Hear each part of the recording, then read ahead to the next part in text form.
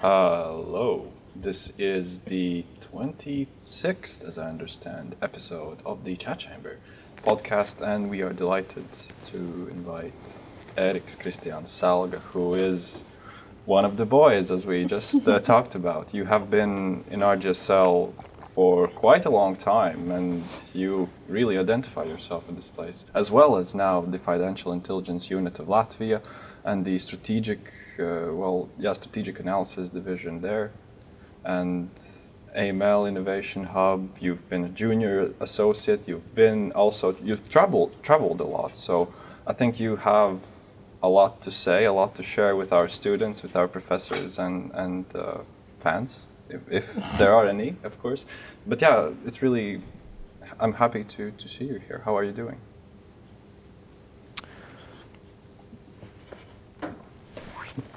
No, I'm happy to be here. It's I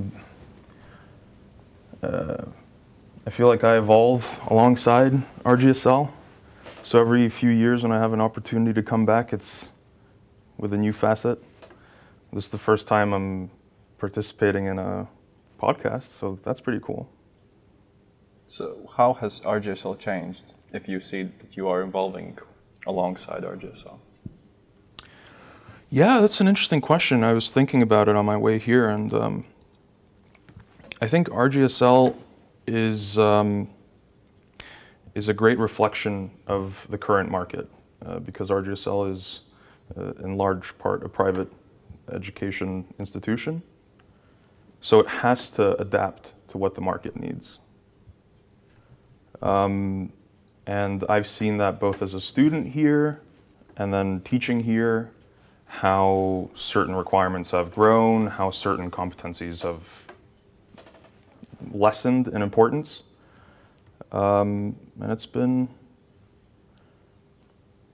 interesting. I think most importantly, the pace at which RGSL manages to innovate and really cut off loose ends that aren't effective potentially, and start new initiatives like this podcast.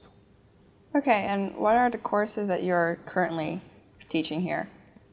I think right now I'm teaching research methods, and then this year I gave a hand at data governance. Nice. So that was the first time I think we've had that course. Is it about like this holistic approach to data? Does it also about information security, data protection? What specifically? I think you hit the nail on the head. I think it's about a holistic approach to data and just starting to look at data as an industry in itself, in the sense that we can look at something like economics as underlying everything. More and more, I would like to argue that we can also argue that data underlies everything, and everything we do on a daily basis is somehow tied to digital data.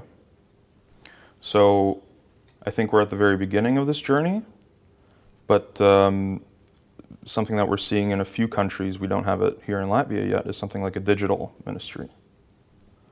Maybe that's the direction we're heading into.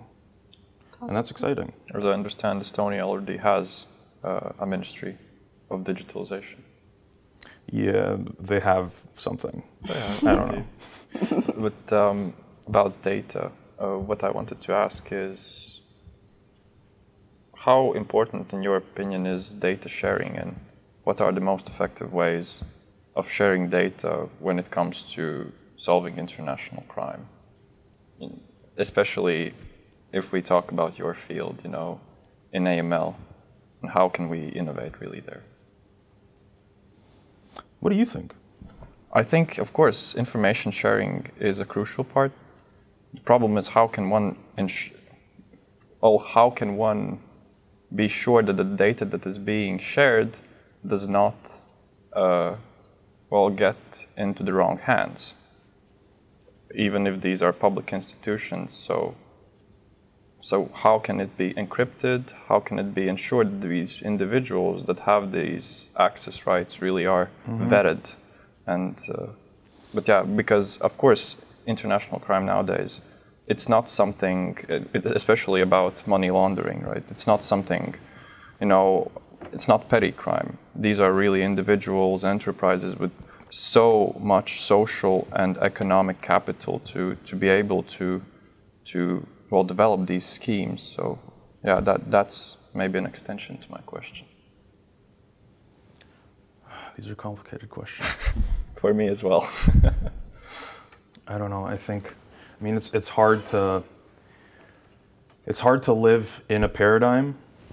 If we look back 20 years from now, we can kind of tell, like, oh, we were in a very flourishing economy. We were in a Washington census-led neoliberal global movement.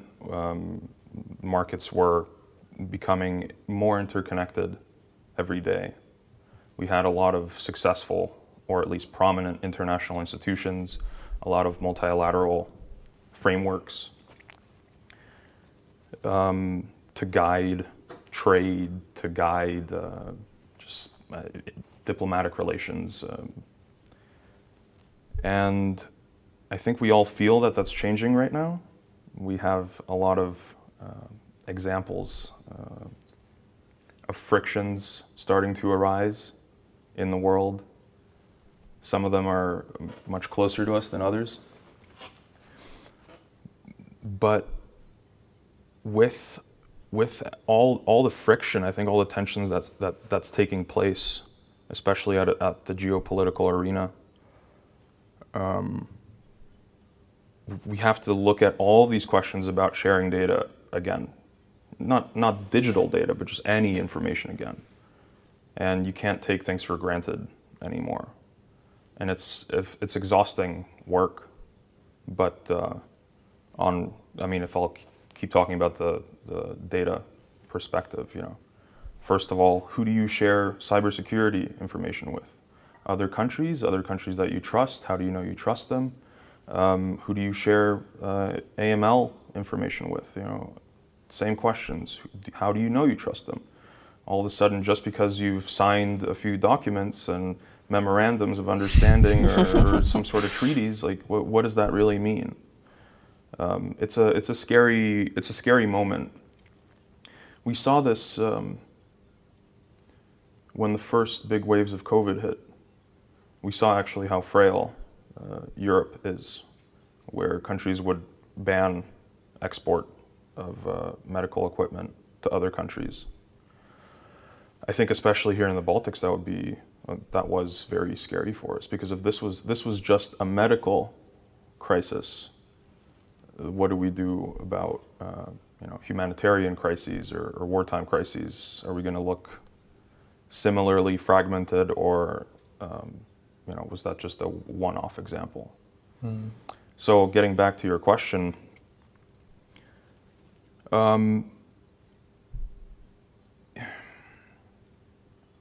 right now is a time to assess who you trust, who you share information with, whose opinion you care about, like whether you're an institution or you're a country, and also strengthen these bridges with the countries or institutions that you do trust, to have somebody to depend on ultimately. You were training at the European Stability Mechanism. So really, how stable has been Europe in the last decade, in your opinion, in other areas? So the European Stability Mechanism acts as Europe's backstop. It came as a result of the crisis we had in 2008. The whole idea is that according to our treaties, we're not really allowed as European Union European Union member states to give each other special loans or cover each other's debt in a very traditional way.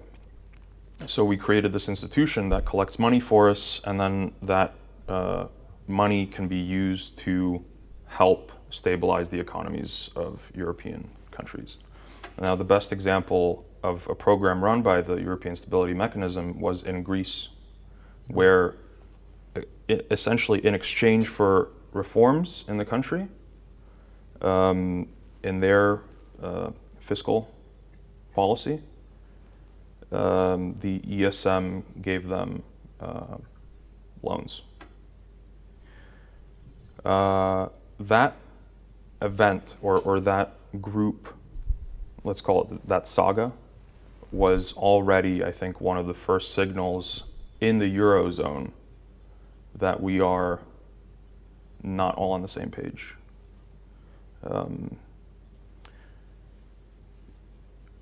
Right now, as we're talking about whether the world is in a new recession or not, we're seeing the same discussions for Southern Europe versus Northern Europe. And these discussions of a multi-speed Europe or a two-speed Europe are starting to rise up again.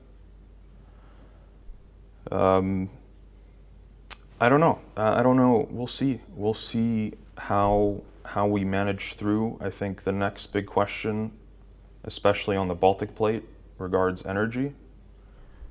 And we'll see what the European Union, which is us, us as individual representatives of countries, decide to do about supporting each other in the very hard winter that's coming.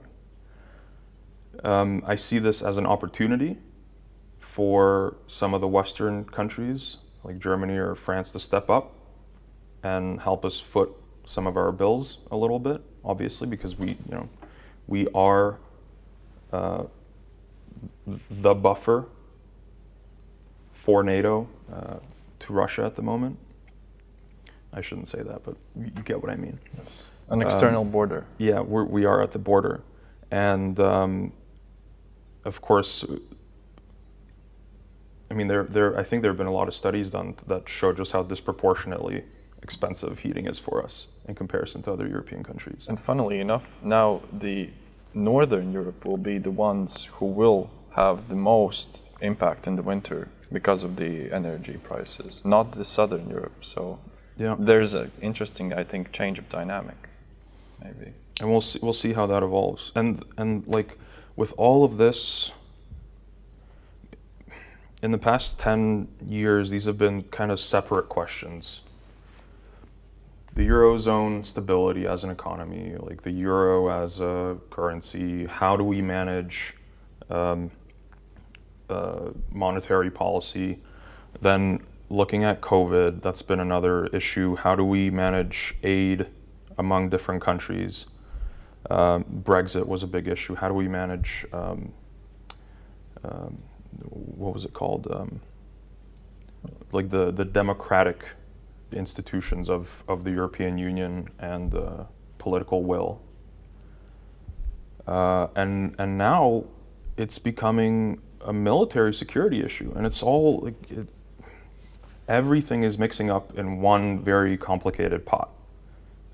We're seeing the BRICS countries also starting to consolidate their positions more. So China and Russia in particular are creating all sorts of agreements and just supporting each other's political positions. And that means we have to do similar things. And that's, yeah, we have a lot of hard discussions coming up on how much, for example, the European Union, as the international body that it is, we can't say integrates, but how in tune it is, for example, with NATO. Because more and more, an economy is indivisible of national security. It's all critical infrastructure together. So we have to find ways how to be prepared to become more isolated from the world right now. Yeah, I totally agree, because while you were talking, I started to wonder about the hard winter that's going to come. And it's going to be a tough one for a lot of families, not to talk about like retired people here in our country, knowing the amount of pensions we have. But at the same time, yesterday our government had a secret meeting and they agreed to transfer 200 million to help Ukraine. At the same time, not isolating like, and solving our own problems within our state. So the question is, how can we get involved to financially help another country, which of course is in a harder situation, while the situation in our own country is not that good, and we are not prepared for what's going to come? Because I believe that a lot of like youth is going to leave the country and try to support the families or whatever, like the relatives that are here. And I think eventually, if the problem is not getting solved, they're going to lose, like Latvia is going to lose a lot of its citizens. So what is your thought of how to manage to isolate ourselves while there are so many like things going on and so many worries politically, economically, for a country to exist at this point?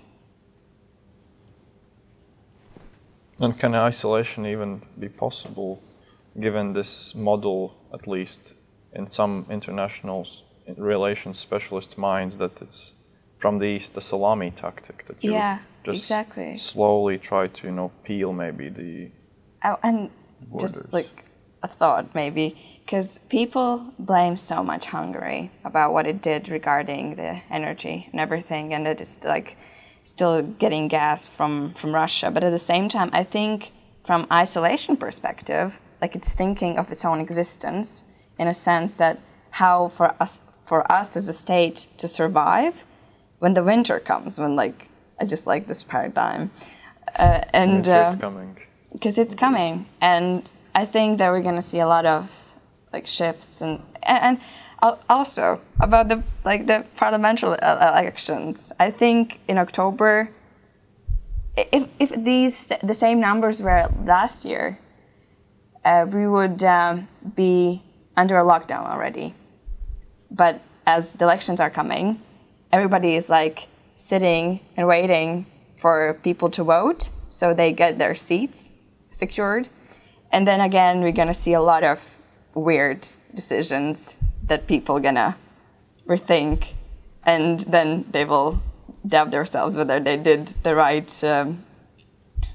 decision regarding the elections. So domestically and also internationally, I think there are a lot of things happening that we are not aware of, and even if we are, we don't know what to do. I think you're right. I agree. It's a very complicated period.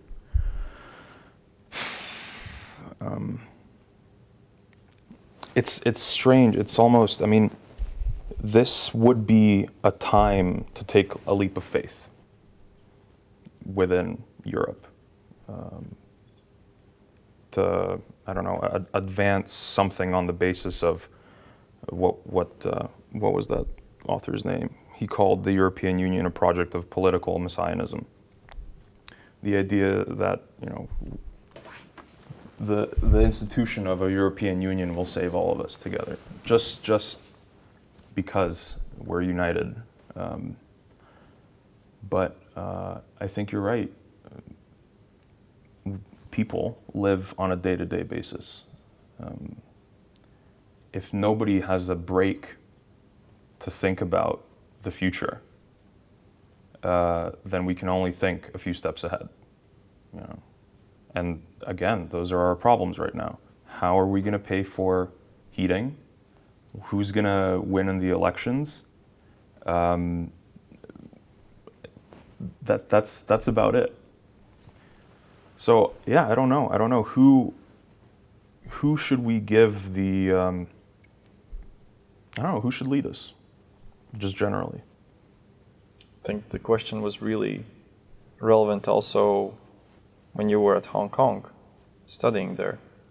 All the protests of 19 and also the year 20, they were something that you could observe in real time. How did it? That was a situation. That was rough.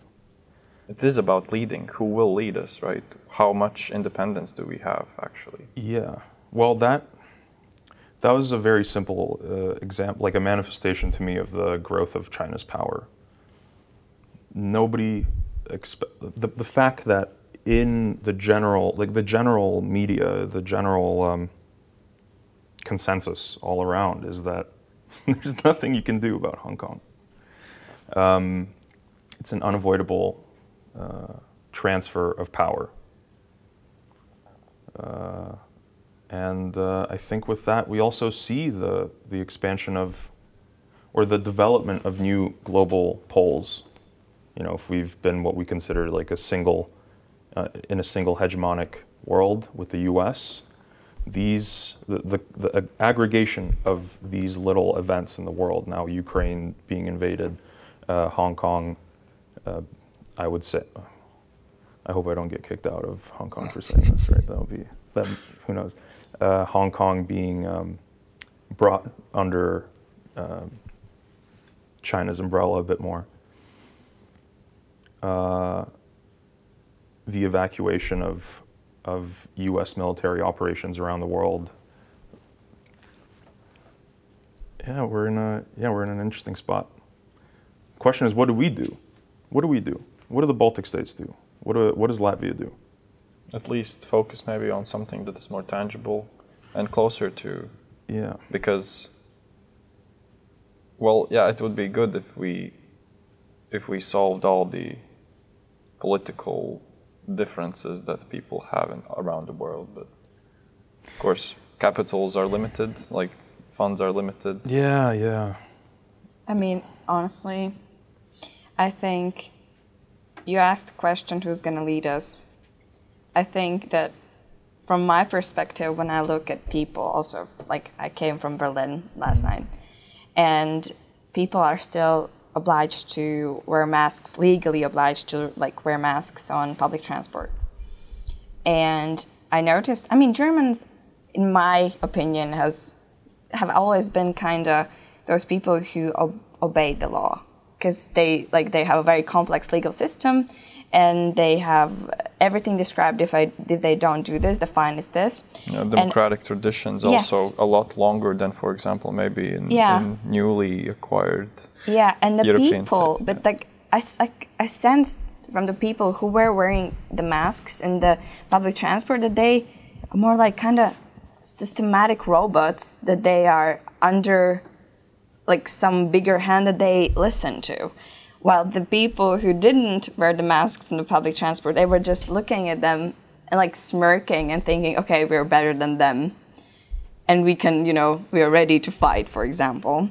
So they're not that united also in that policy? No. So I started to wonder, like, whether that's a plan for us people to be made as like all united in being robots and not thinking with our own heads. Or like picking out people and making us being so differentiated that we cannot be united, and like starting like a civil war, whatever, or like mass kind of. What was the name? Mass protests, psychosis. Yeah, maybe. I don't know. So I'm scared, honestly. It feels like I'm in between a decision to stay in a safe place, like where my roots are with my family, or asking myself, I can move away with my family, because the family and the place in your heart is with the people that you care about the most, which is your like relatives. And then the question is, where it's gonna be better? Where is the safest place in this world at this point to be hiding from it? Because I think that so many people want to escape the situation we are in, but like there is no escape place really. And even your mind is not the safest place to escape. But isn't at all times there's some kind of a doomsday mentality? That the things are going the worst and nothing can compare to what has been done previously. Like, how do you see these, trends around the world? Honestly, personally, I'm very scared of the aspect that people are getting drained out mentally.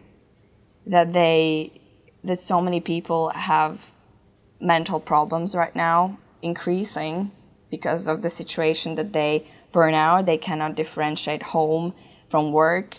that there are limitations for communication, and when the communication is like in a sense given out for them during summer because the restrictions are released, they run like crazy and try to travel around as much as possible. And then again, the COVID numbers go up. It's like a system, like a circle that's like repeating itself, which leads to a question when it's going to end and whether it's going to end like in the nearest years. Specifically COVID? I think it's not. That's the thing. I think that is the doomsday mentality, what I am also referring to. In the sense that though there are always some kind of news cycles about, specific topics, right? And we can always tune into them and get afraid and be, concerned because we are empathic beings. Just like this time, it happened to be the root was the COVID, but then there are so many things emerging from that. Like during the 08, as you mentioned, right? Still, people also had it tough. Was it tougher than now? To some extent, yes. To some extent, no. So, how can we compare these crises? Both have economic implications. Both make people mad. Naturally. But the reality is that we do survive. We're relatively resilient, and you just kind of get through it. I think my totally anecdotal observations are just that things we do, we end up doing a bit too late. This is how we deal collectively with something like global warming or climate change. Like the world should be able to mobilize when the need arises. And of course, like it was late, maybe, but the European Union did mobilize a lot of structural funds. Like together we did support each other. So I think hopefully we're fine. But then from the other perspective, I have to agree, there are just, there's a war going on in Ukraine. That's insane. It's something you read in books. Until now, right? Like for myself, I think if we consider ourselves like in a similar generation, right? Wars of this scale, especially this close to us, is something really we've only been able to read about. Maybe you had like the old Yugoslavian territories in the 90s, but wars in other or incursions in other parts of the world, not Europe. I think now that you see an actual war going on in Ukraine, it's surreal. It's not something we as humans know how to deal with mentally. And the easiest thing is to just not think about it. And of course, you can read about it in the news, but you can't. I'm thinking to ourselves here in Latvia, right? I've had people call and ask, so what are you doing? Are you going to leave? Are you going to? And I'm not going to. I can't think. I can't afford to live life thinking that I'm going to get invaded. That's not a life. That's not. It's the same. Psychological phenomena people keep mentioning, not people, but studies have mentioned about how you can live in very deplorable settings, be very poor, but you can still be happy, because you just adapt to your environment. And this is the environment we've adapted to. My fear is that we forget it. We forget that there is this threat of us also, being invaded. Who would have thought after 2014 that what's happening in Ukraine would happen? It's crazy. It's absolutely insane. I can believe a lot of things. It's easy for me to rationalize a lot of things, but rationalizing the fact that in my generation, when everyone is interconnected, everyone has the internet, we can more or less see what's going on in most places in the world. Somebody can convince thousands of people to go and kill other people. That's insane. But the fact that it's still happening makes me also recognize that this is a reality. This can happen here, and then I have to think, are we doing enough to prepare ourselves? And that's the unfortunate, or fortunate in this case, position that we in the Baltic states are in. Yes, we're providing proportionately to ourselves and to our defense budgets the most support to Ukraine. But that's our job, because if we don't do it, who else will do it? For us, if we don't rally around this banner against Putin, against what the Russian government is doing, who else in the world will? So I think this takes our discussion a bit away from this mass psychosis. But I think this is an opportunity for us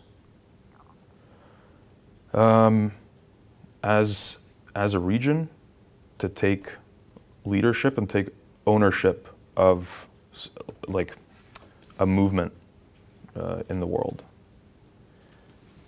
We return to, at the end of the day, I can't live thinking about war every day, you can't live thinking about it, and our politicians aren't going to live thinking about it. Their constituency is worried about how they're going to get wood and gas.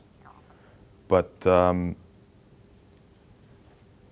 fear is if we're not loud enough, if we are not annoying enough to the rest of the world, then are we really going to be that surprised if we get invaded? Georgia happened also. Yeah, exactly. It was just after the start of the financial crisis. An interesting way how to maybe also divert the attention of what was happening then at Russia. So these things already have, let's say a case. We have case studies for it. And I'm going to continue on that. It's rare that history repeats itself, but the saying I like is that history echoes from itself. Mm. And we've been, this region has been invaded a lot historically. And going back to your point, I think it's, I don't know how much time we have, right? We have.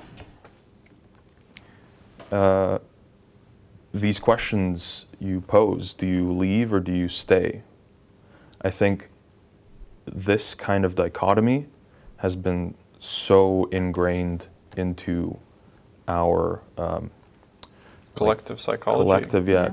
Here in this region, because it has been so extreme for hundreds of years of, will I stay here or will I leave, totally uproot everything just to survive? I think it's what makes it difficult for us, unlike something like the Scandinavian countries, to be truly communitarian or focused on developing the community, and it makes us more individualistic. Mm. I think also total anecdotal experience, right? But I think our strongest pillars in our community are family units. And when you think of how the country's developing, you look at me, my family, our collective wealth, what can we achieve? What can we do? Mm-hmm. Do you go outside of that circle much? Do you invest much in outside of this basis? I don't think we do that much. That's why we have so many political parties. They change a lot. They're very unstable. They have very little membership. The number of members is very small for them, and many of them don't take on as kind of an ideological base. And that's it's been like a survival strategy for us. That's how we work. And now I think the thinking that you feel, and I think many of us feel, is also again a remnant of this kind of experience that we've had collectively through occupations from Sweden, Germany, the Russian Empire, and the Soviet Union.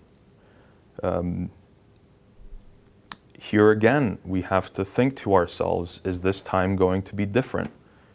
Are we finally confident enough in ourselves and in who we are to take take a stronger stance. I'm not a Latvian historian by any means, but what, you know, in the world sentiment, what I've read is you let the Soviet army in. Finland fought. Mm-hmm. Similar issue now with Ukraine. The fact that Ukraine is very visibly fighting, I think that's a very important signal to the world. And when talking about kind of leaps of faith and consolidating ourselves, this is also something we can, I mean, correct me if I'm wrong, I don't know the details, but I think Lithuania and Estonia now also have this mandatory draft. As well as Finland. Yeah. And so, of course, Russia itself also has the same principle, so we're the last ones in a sense in the region. Is it a logical step for us? I think for sure, why not? And it's important for us to see that we are, you know, to see that people are leaving this circle of family unit to think about the country, whatever this idea of a country is, on a you know, as a symbol in itself. And then maybe you and your family, or my family, will feel more confident in staying here. May I ask you, for example, people in the government, it's like predicted that they knew of the invasion of Ukraine beforehand, as it tends to happen in political stands, that the governmental officials know before the society knows, because society knows of the event only when it's already happening. So why didn't the governments of European Union prepare themselves beforehand for the invasion to come? Why didn't they make refugee camps in advance? Why did they start to do things only when they were already happening? Why did the governmental officials slept on like the thought, okay, yeah, Ukraine is going to be invaded on that and that date in February? How could they, where was their inner human being in it? Citation needed, maybe. But the question is really how organized is the organism that is the state, really? Like, how many individuals know it? What actions have been done? I mean, it's always, it's you know, part of the history. avail. It's always been like that like the government officials know. Because there are conversations, there are like exchange of information, statements. They come later. Some intelligence, of course, is leaked sometimes, yes. Just that I just don't understand from the human being perspective. If you then give official statements, oh yeah, we're gonna help, why didn't you help since the beginning? Why do you wait if you know for sure? Of course you can be philosophical, okay, what do you mean with for sure? Because nothing is defined, people can change their minds. But I think that, for example, Putin was preparing for that for years. Like, he was planning it for sure. And there was a first strike in 2014, and he threatened, and he did that again 8 years later. It was his aim for 8 years, so he wouldn't have began to do that if he was not like sure of his decision. Of course, people think also that he was a bit crazy and he didn't plan it out very good, and he is in a sense extremist, but I don't know. It's crazy. It is. It's crazy, but it's crazy in retrospect. Remember in 2014? Oh, like a few dudes showed up in Ukraine, and the world didn't really think it was that big of a deal. We put some sanctions up, but I'm also to blame. You know, like as an individual, like We are all. yeah. What was my have I been, I don't know, protesting? Have I been writing? Have I been trying to convince everybody since 2014 that this is just the beginning? That this is, you know, this is this is the end of the world's relationship with Russia in the form it is? No, I haven't. And I think, you know, it's a huge simplification, but like, just think back on yourself. How did you react in that situation? Just by the default, people thought, okay, I put Ukraine flag on this. What does it change? What will Putin care? Awareness, at least, But yeah, but who you make feel better? Do you help the people who are dying there, or you make yourself feel better that you did that? I've been thinking about this for a while, and I think that, I mean, like, the joke is like, okay, you're gonna share like this post, and you've done your part. You're you sofa protester. But right now, it's just a form of communication, and I think anything is better than nothing. Again, we all have to live our lives. That's an unfortunate or fortunate reality. Putting out a flag, protesting in any way or form, showing like a symbol of protest against what's happening in the world, is important not just today, but it's important for the decisions we will make in the future. It's important, especially towards how we perceive this moment historically. And I'm looking at it from like a disinformation perspective, where historical revisionism is on, I mean, it's always been there, but it's especially now on a rise. I still have people I've talked to who live here who are, all like generally close acquaintances of mine, and they tell me like, I don't, prove to me that Russia occupied Latvia. These very fundamental questions. These are things you can't, like, it's a sense of identity. It's a historical event. Like, we can read about it in books. We can show all sorts of things. But at some point, you do have to come out with the evidence. And here, these flags, the sharing of Twitter posts or Facebook, whatever, that is part of our historical evidence.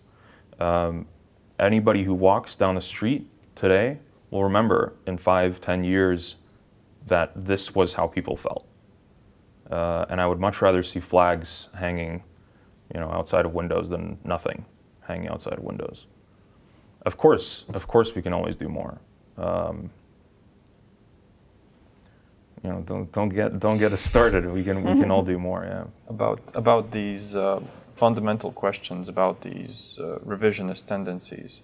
Also, my question would be maybe more about information spaces, but still, we live in some separate information spaces. These informative, channels for people differ. We can see that sometimes also in like public opinions, like what are the attitudes towards certain political developments, both domestically and internationally. I think this also relates to your research maybe a bit about this legal differentiation, post EU integration of 2004. How do you see these tendencies developing after 2004 and already nowadays as well? So in regards to information spaces? But more generally also maybe how we can see these effects nowadays regarding vis-a-vis the latest developments of war, or I don't know, health. But mostly policy. tied to how communication travels and. Yes. Yeah, that's very interesting. And I don't know. There are a lot of studies about this. I'm nowhere near an expert in this area, but you just have to. I think about it, in the sense that, like, where does a person spend most of his time during the day? Like, you'll watch. That's stereotypically, right? You'll watch some TV shows. You'll listen to some radio. Maybe watch the news, and then get get information from social media. Most probably. Yeah, something like that. That's like a very basic division. And that's like 4 hours a day. Those are your sources of information every day. So out of like a fifth of the information that you get into your head as a human you can like probably split it into like 5 parts.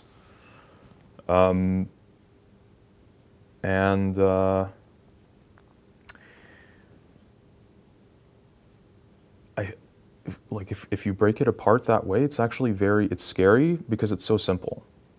again, this is my anecdotal experience. Like I get a lot of my new, I'm not super active on social media because to me there's too much information there. It's overwhelming sometimes. Likewise. Yeah, so I get it from like my peers.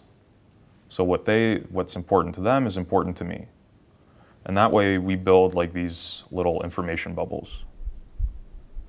I think that's very organic. That's just how we've worked as a society for a very long time. The difference now is, of course, that it's very easy for you to stay in your bubble and you can find confirmation of what you want to find on the internet. That's, I think, and studies are not, they don't see eye to eye on this. Whether social media and this confirmation bias has led to more polarization in the world, I think so, but again, like the studies are still out on this. I think we're starting now, and this we see in some of our European Union rules towards big techs like Facebook, Netflix, like the big kind of data gatekeepers, that we want to understand what the formula are that they use in actually developing the algorithms and giving you information. So we want to make sure you have control over that a little bit, or at least you're aware that this is how information comes to you. But it's still this big black hole, and to me, there's no easy answer here, because ultimately, I mean, if we consider something like Facebook a private service, it's giving you what you want and what you're paying for. You know, like the feed you get is especially made for you to enjoy it. So how is a country going to go and tell Facebook like you can't give that kind of information? We've had examples of this, right? Certain types of political agitation, they have to report or highlight as something else. The Cambridge Analytica scandal also showed a lot of had a lot of downstream effects. But even, you know, how to proactively approach this problem, I don't know. This leads us back, I think, to the broader geopolitical problem right now, which is our global fragmentation is also an issue of values, where our democratic values that put individualism, humanism, and this idea of free speech and free thought at the forefront is, in the current market environment, very easy to exploit by other countries that don't do it like that. And the problem is that it's not like we have the moral high ground. It's just a different ideology. For example, in China, it's culturally accepted there that, you know, you don't speak against the state or you don't speak against certain elements. That's fine, and they live life that way, and they consolidate their information. They consolidate their information space, and I think it makes, you know, in certain situations, makes them more stable. Of course, we can see even in China now they have enough protests of their own, and their economy is not doing too well with the housing market. But we lack some of these protections. I think we lack some of these shields from external, or at least, what are they called? Malignant forces. A debate for us in Latvia, and maybe it's moved on, I don't know, is what is the information space we provide to our Russian-speaking community? What do we do? You know, we've blocked, or we're trying to block access to propaganda channels for them, but what do we give them in that, you know, in the place of? And somebody has to create this program, like has to make this up, and I don't know. I think it's a big, complicated discussion, and it's for sure a developing topic. And I listened to some podcasts especially before and during World War II, in the U.S., this idea of free speech, it wasn't as protected as we see it now. You were also not allowed to loudly criticize a lot of the existing, I guess, government or policy directions. So I think there's a channel for us to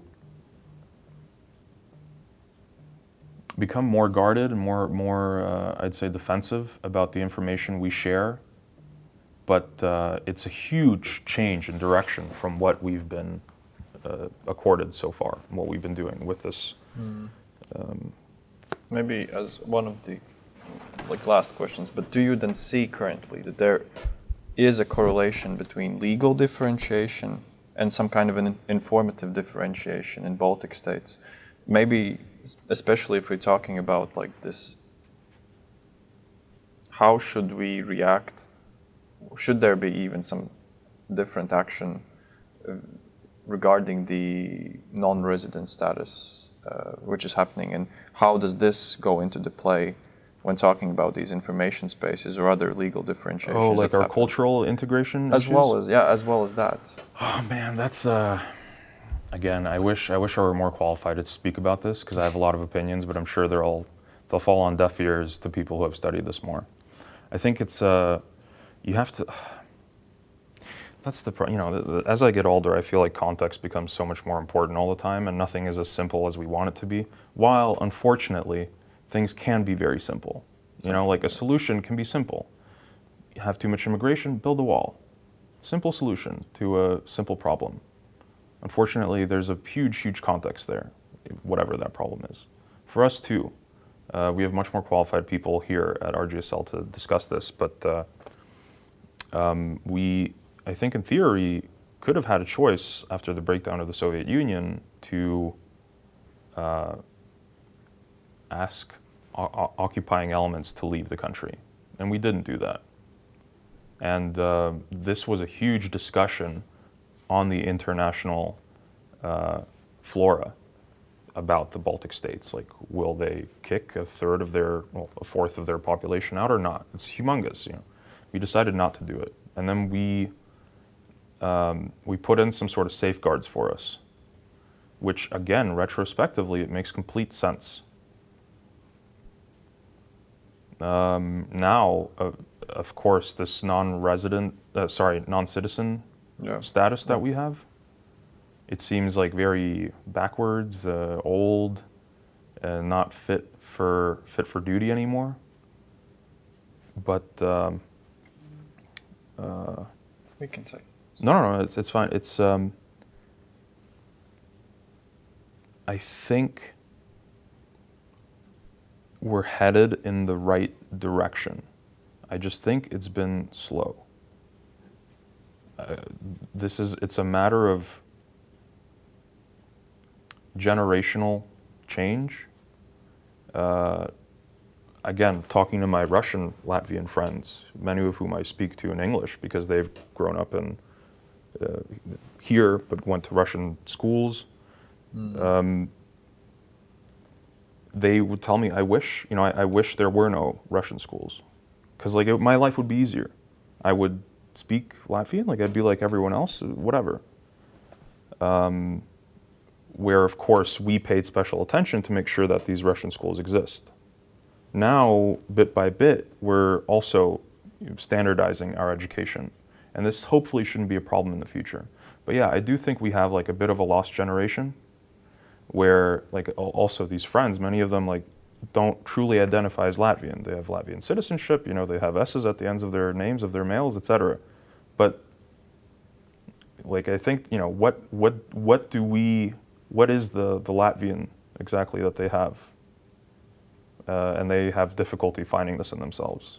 So they would call themselves European. They don't also call themselves Russian. They've been to Russia. Russia considers them, Balts. So they're neither here nor there. Yeah, I don't know. Again, we're returning to the idea of us being individualistic. these aren't topics we talk about on a day-to-day basis, right? It's not something where you see like movements on the street, like let's integrate or let's excommunicate. Like, so I think it's like a slow transition. But here is the more, again, complex context, which is that after 91, we're still a very, very young country. It's crazy. And many of these issues other countries have been dealing with for hundreds of years. So I think we've made, well, our progress is very quick in terms of the cross-fertilization of cultures or integration. I mean, I think so. What do you think? I liked how you said that some solutions sometimes are very easy if we just want them to be easy, and they can work if we want them to work. But yeah, sometimes also some topics are weaponized in a sense for political election reasons, and in that situation it can become so weird. I actually wanted your opinion on this. I was super, well, I still am. I don't know. It feels like the campaigns haven't started yet, right? Like only some people are now submitting the lists they need to have regional. When did they start? In a month, 2 months? Something like that. Yeah. Soon. So I would think, like the very easy Occam's razor conclusion here is that our nationalist parties are going to have, it's the perfect storm for them, because there's a scapegoat, there's Russia, there's somebody to blame in Latvia potentially for our problems. We can easily point fingers. How do you think this is going to evolve? Do you think, what do you call it? Nacional Apvienība. Yeah, like National Alliance. Yeah. Do you think they're going to have much more support from their constituents than in previous years? I would predict that yes, because that would be the go-to choice of people that have seen emerge of various kinds of liberal approaches that have been implemented. Because I know that, for example, talking about LGBTQ, like we still have a large population of people that don't support that. I mean, older generations. Well, because they are a bit more conservative to what is a family and what are like human beings supposed to be. While youngsters and youth has shown that they are very pro them and they want them to have equal rights and so on. But also taking into consideration the version of how many Russian people we have here, I would say that for them now there are two parties that they can choose from, and they're going to be their go-to. One is the Saskaņa, and the other one is like a new emerged one which is getting pretty popular. But that's the thing. I think it's not that also simple from the Russian-speaking side, because from one perspective, some people can feel betrayed by the political rhetoric that has been seen there. I would be.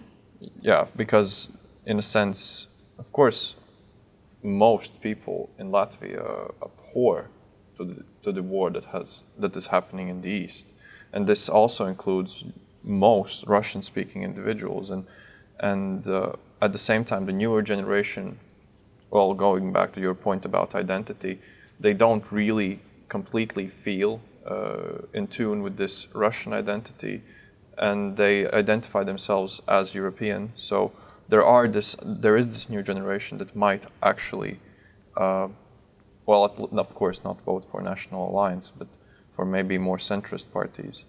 And I think that's another interesting maybe observation, what might happen during the election. But I wouldn't, if I was Latvian Russian, I wouldn't vote for a National Alliance, because why would I be blamed in my culture because of what Putin is doing? It's not their fault it is happening. And that's a point, that's a discussion in itself. Mm-hmm. Can you blame, in this situation, can I blame Russian constituents for what their government is doing? And the simple answer is no. Obviously, it's a government's decision. But at the same time, if it's a whole system of power that's being prepped up by the people, state traditions, are they not partly to blame for this? Should we pretend, should we speak to our friends in Russia, like many of us have friends in Russia, as if, they're not part of the problem, or are they part of this? I don't know. How should we go about this? This goes back. We can look at it from a more systematic perspective, which is we have sanctions already, and this is it's like a personal sanction you have against somebody. I think my conclusion was that you have to look at it on a case-by-case basis per individual, but honestly, I don't know to whom I'm gonna what. Who to blame with? Yeah. But anyways, I think this opened my perspective a bit on what's happening around the world. I think your analysis also on the importance of data was quite insightful, as well as really, I hope that also the viewers maybe, got some additional value from this discussion, and really thanks for being here. Maybe there's some comments that you would like to wish the listeners of the podcast, or just... Who are the listeners of the podcast? That's a good question, actually. I would say... My parents, your parents. Probably. Yeah. The people we shared this with. The students who are interested in the topic, and also maybe they're interested. Newcomers. Yeah, who would like to know more about you as a lecturer, Secret crushes. Yeah. No, I think this is a great initiative, and I really think somebody should take over and keep it going. Actually, because I think that's talking about innovating in RGSL, right? RGSL has always been very supportive of new things that students want to take up. I remember many years ago when I was in the student association, I wrote like 1 or 2 articles of our school magazine, but also, in a 3-year program, there's so little time actually to get anything going for the bachelor students. But you guys have already put in so much work that this should become something, and we think so too. Yeah, and I think the university should support it, outside of just the 2 of you down the line. Yeah. Thanks RGSL for supporting this until now, and thank you for being. Thank you, RGSL. I think it's a good ending.